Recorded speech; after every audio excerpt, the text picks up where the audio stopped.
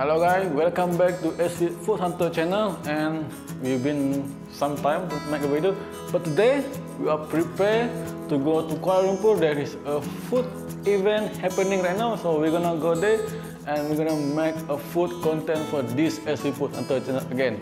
So guys, don't forget to subscribe SC Food Hunter channel, and yeah, see you in the food event. Let's go. I don't ever slow up, no I don't take shit. I got no love for the fakeness. If you wanna play tough and wanna hate this, I'll always show up. I don't ever slow up, no I don't take shit.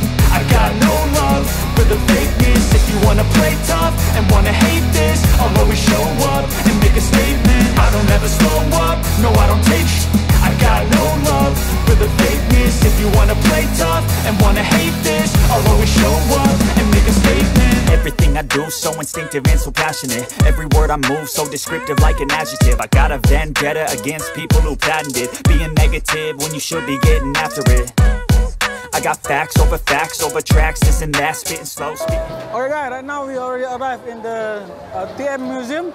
Here is the food event. As you can see, there is a lot of food stall in here, but some of them already sold out, so we kind of a little bit, but a lot of people, so we're gonna find a table and we're gonna go to find our dish. Let's go. The fake exterior, inferior, you know I'll always be a bit superior. Get off of me, this ain't no humble brag. I want you to hear words, you can say them back. I want you to feel free from the chains at last, and to believe in what you got, it was built to last, yeah. Now that I've been put through, I never got anyone's help. I had to do We tried to find a table, but we could not find it. A lot of people here, all of the table is full, so it's hard to find.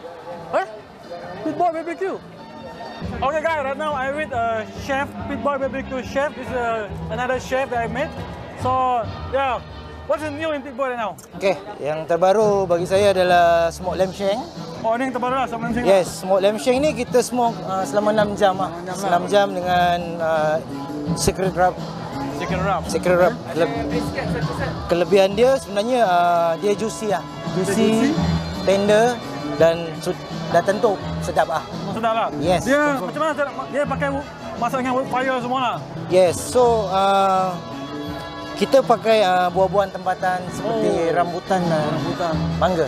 Oh, so kayu tempatan lah. Yes. So rasa tu memang rasa buah-buahan tempatan lah. Yes, memang juicy, tender lah. So memang cair kat mulut. Cair kat mulut lah. Dia konsep dia lembut lah, lembut. Memang lembut lah. Yes, correct. Berapa dia punya harga ni? Okey, harga dia kita jual kat sini RM60 dengan 2 side lah. Oh, 2 side. Mashed potato dengan coleslaw. Oh, dan kita bagi sos lah. 2 sos. 2 sos. Yes. Okay. So ini apa lagi yang akan dibagi saya try ni? Saya akan bagi abang smoke brisket. Smoke brisket? Yes, and lamb ribs lah. I have tried smoke brisket and lamb ribs before, so I want to test whether it's the taste is same before or not. Yes, kita memang tekankan kualiti lah. Memang tekankan kualiti lah. Kita konsisten daripada rasa sebenarnya. Konsisten rasa, konsisten harga bang. Dia punya rasa tu daripada dulu memang sama. Memang orang jaga dia punya kualiti dia. Memang kualiti dia. Okey. Saya akan try, betul ke tak betul sedap? Yes. Sama tak sama rasa macam tu. Saya pernah try dulu. If you see my previous video, you can see I do for lamb rib and brisket. And you're gonna try this is the best. Lamb shank. Smoke lamb shank, they say is the best. So it's only for Pitboy, right? Yes, only in Pitboys. Dekat KL dan PJ, smoke lamb shank hanya kat Pitboy saja. Oh, so you said that in KL you only can find smoke lamb shank with Pitboy only? Yes, correct. Hanya dengan Pitboy saja bang? Yes, betul bang. So ya, kita akan try ni. Tengok rasa dia. Okey. Apa buang masa? Let's go. Go. Ya, makan tu. We tried to find a table for us, but we could not find because there's too many people here. So we decided to sit the back side here. But yeah, it's okay. And the music is quite loud, so I hope you can hear my voice. So we're gonna start with the smoked lamb shank first. We're gonna try. Take a look. See. So we're gonna try with the smoked lamb shank. Bismillahirrahmanirrahim. Wow.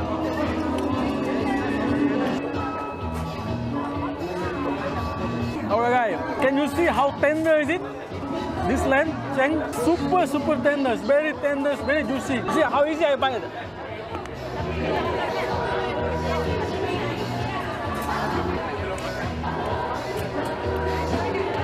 So delicious guys.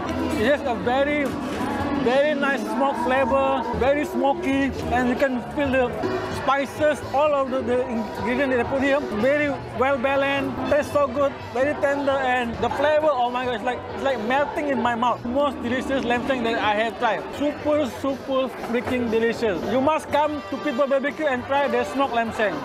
Only in pitboybbq. Okay guys, next we're gonna try smoked brisket. So this one I have tried before. I put the link for my previous video. So I want to test whether the taste is same or not. So we're gonna see now. Okay, ready? Wow, it's still tender like before. You see? The tendering is the same. Now let's go for the test.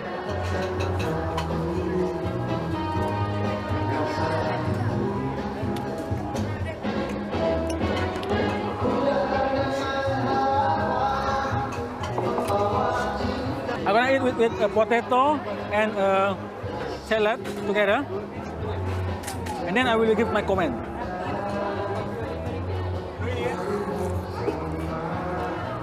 Okay. The taste, unfortunately, is exactly the same like what I was trying before. Exactly the same, exactly delicious. The smoky flavor. The spices, everything, the ingredients that they put here, the special wrap, whatever they call it, is so freaking delicious. Oh my god. Really wood fire, rasa buah-buahan tempatan. Really, not gonna lie. Last, we're gonna try this smoked lamb rib. This is smoked lamb rib. So I have tried before, so I want to try it again, whether it tastes same or not with what I tried before. Okay, so I'm gonna try it now. We already cut into the pieces.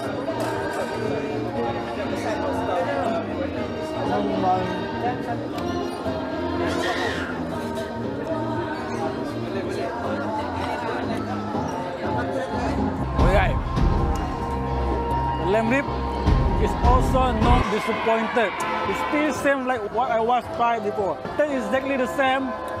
The wrap, the spices, all of the flavor, very smoky, very wood fire, really tastes good. So yeah, I'm really satisfied. I really can say that pitboybbq still the same rate like I was right before.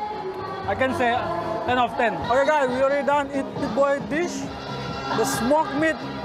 Very delicious. So next we want to try this ayam maswi from Gombak. So we want to try this dish and see how it tastes. In Malaysia right now we mostly like cashless. It's like no cash, just like this.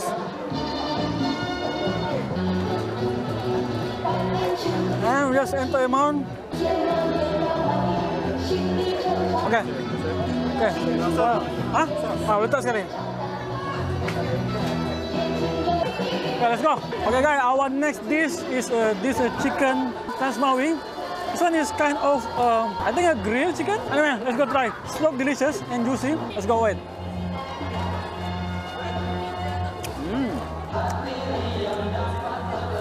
It tastes with honey, a little bit sweet, and inside is of course very tender chicken, and yeah, it's very nice. Okay, for the last dish we want to try is this ikan bakar Sri Malacca Jalani. So this one is I choose a stingy fish. So yeah, we're gonna try it and we're gonna review it. Enggak, saya bayar kau kan? Itu kan? 20 kan? Okay, approve kan? Oke bang. Okay, terima kasih kan? Okay, let's go and try it. We're gonna try this stingray fish. It comes with two types of sauce. One is called belacan, and one is soy sauce. We don't want to waste time. Let's go try it. Very tender stingray fish. I will try first with this soy sauce. Stingray is super tender. It has a gooey taste a little bit, but very nice. When you combine with the soy sauce is quite sweet and it contains a lot of nice flavor inside. So yeah, very savory sauce. So next I want to try with this sambal belacan we call. So I don't know how in English, but I think sambal belacan or asam Jawa. I think asam Jawa. Let's try. The sauce is super savory. The stingray of course very nice, but then very fresh, very good. Yeah, I love it.